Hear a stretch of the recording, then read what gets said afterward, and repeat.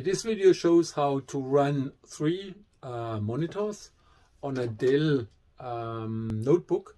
So this is, it sounds to be easy, but it's not. And normally when you when you touch to a Dell notebook with a hub, 3 monitors, then always one is switched off. And what you have to do therefore is you go into your machine, you type in the machine Intel. You will find Intel graphics control room. So you go there,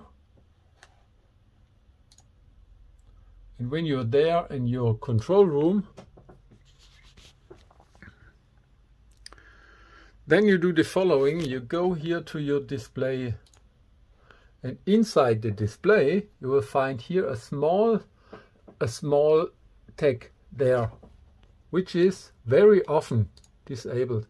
That's what happens when you do it like this. When you start it, you always have one in black, and it's always a small icon, a small monitor. You go there and you will find it here on this small not displayed, and when you you are always able to activate it. That's the difference. It's a totally difference. And when you open now the monitor itself,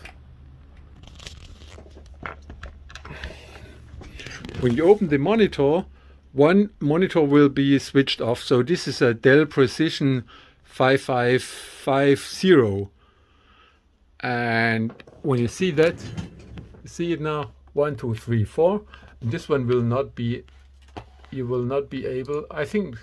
Oh, let's see if you are able. Hey, great, 4 monitors.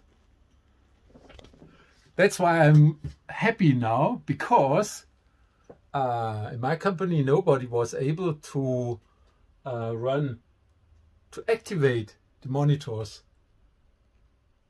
Great. This is Dell Notebook Precision 555, and my hair is sitting there. So, and it's not a problem of the hub, and maybe sometimes you have the problem here with this Dell Fire, with this Dell original hub, and so I connected a HP connector with a USB cable.